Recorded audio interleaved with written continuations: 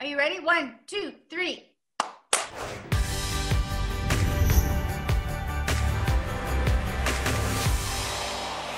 Hi, everybody. I'm Kristin Davis, and I'm here with the unbelievably wonderful Cynthia Nixon, my friend and brilliant actress and activist.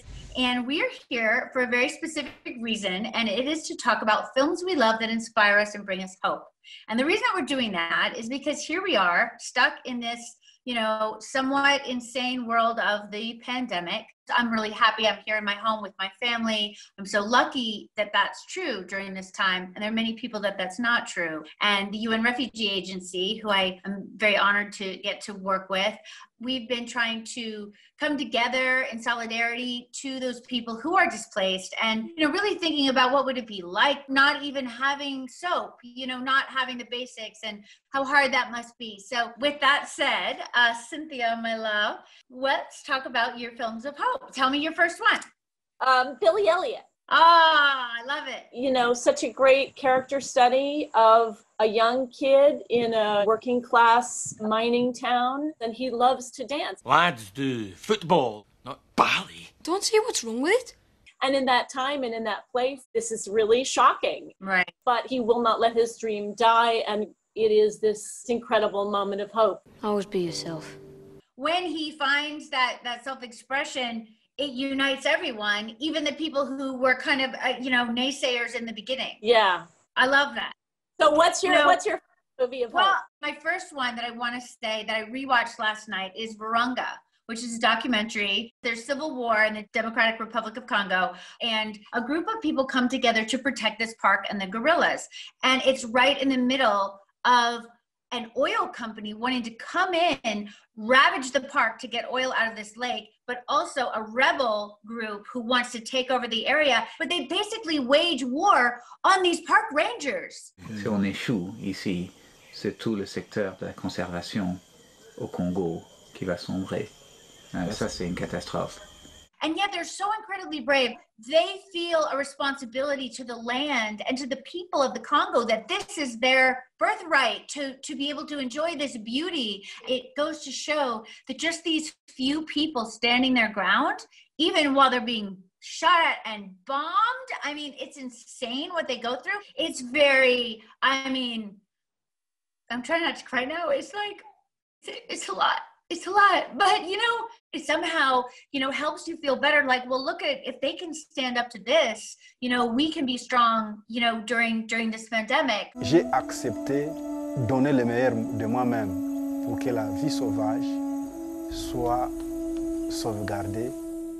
Because it goes to show you that, it doesn't take a lot of people to create change, which reminds me of one of your other films, which I love very much. My second inspirational film is called Knock Down the House, and it's about 4 working class women who run for Congress. And all 4 of these women are extraordinary, like the families they come from, the worlds they come from. It's really interesting if you're interested in politics and if you're interested But even if you're not, obviously this is when you ran as well. And, it is a movement and they're so charged up. You feel like, yes, we need to be reminded of the different situations that people are dealing with every day. And people who are running for office because of their own personal life experience that then they want to take into government to make change. To make change, yes. Let's raise some hell and take our lives back.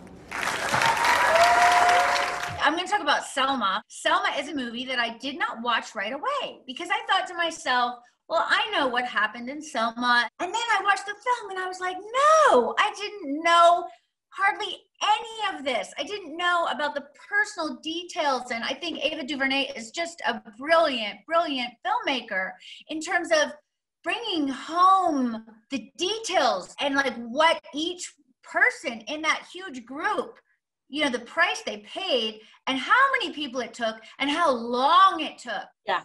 John Lewis was in the front. Did you know this thing about him that he very deliberately wore a trench coat because he knew he would be beaten and he wanted the blood to show on the cameras?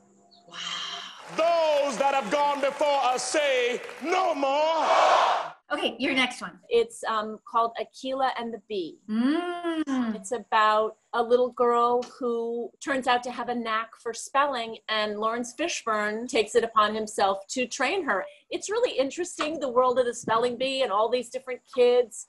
And I thought of it so many times because with my son doing all this homeschooling in the last, few months, yes. and trying to learn his multiplication tables, the way in which the mind works, and also just sort of kids interacting with knowledge, and and Lawrence Fishburne unpeels the final stumbling block she has, which is that she's afraid to be as ambitious as she really is. And that's so powerful for girls.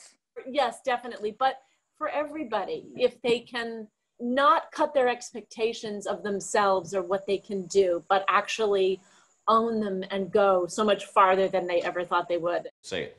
I want to win. You want to win what? I want to win a national spelling bee. Good. Wait, I feel like I had another film and now I can't remember what it you was. You were gonna maybe talk about After Spring. After Yes. Spring. So After Spring is also a documentary, and it's about Syrian refugees in a camp. It's fascinating because you actually really understand and see what it's like to be suddenly displaced and in this huge refugee camp. A whole town has sprung up because all the people who came just bring their skills and open, like one guy's like, I can make pizza. Why shouldn't I make pizza here? It's inspiring from that perspective, the ingenuity that all these people have. But it is also one of those things where you're like, wow, but for the grace of God go I. I mean, it's one of those movies where you think there are people all around the world who cannot even be in their home right now or that year. And it does bring us back then again to, this current pandemic and the fact that, those people really don't have resources at all to support them. So like even the people who are working in the hospitals don't have personal protection equipment. So there is this group that we have created to try to get supplies and needed resources to the people who literally have nothing. The UN's COVID-19 Solidarity Response Fund for the World Health Organization. Please, if you can help, make a donation at covid19responsefund.org. We encourage you to please donate and please also check out these films. We think these are really great films that will inspire you at this hard time. And please share with us your personal films of hope using the hashtag Films of Hope. Thank you for all of your very thorough, deep thinking on these movies and for bringing the light as well, Cynthia. You brought the light today. Thank you, baby. I love you. I love you too. Bye.